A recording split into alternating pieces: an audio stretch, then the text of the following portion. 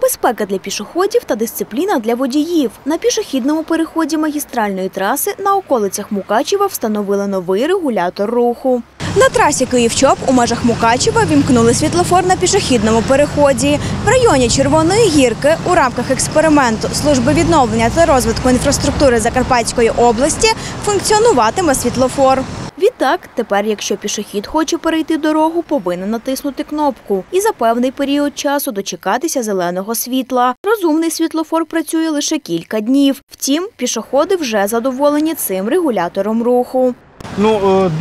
Дуже великий потік транспорту і інколи важко переходити дорогу, а так світлофор буде і все буде прекрасно. Я вважаю, що він потрібен, бо я тут перейшла дорогу. Зручно. Як ви думаєте, наскільки? Переходить людям зручновато. Так дорогу ж перейти треба, правильно? А так будуть їхати фури, ніхто ж не зупиниться. Встановити світлофор саме на цій ділянці траси державного значення було необхідністю, запевняють в Службі відновлення та розвитку інфраструктури Закарпатської області, адже трафік руху машин тут досить навантажений. У перспективі на цьому місці планують облаштувати кругову розв'язку. Далі, якщо буде круг, то може його й не бути.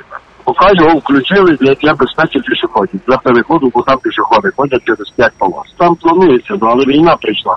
Кошти зараз на такі ремонти не виділяють. Держава. Якщо місто захоче знайти такі кошти, можливо, тут будівництво тої кругової розв'язки прискорить. Але поки на це коштів ще немає. У подальшому, щоб прискорити рух транспортних засобів та якомога більше убезпечити пішоходів, окрім кругової розв'язки, тут можуть з'явитися ще кілька світлофорів.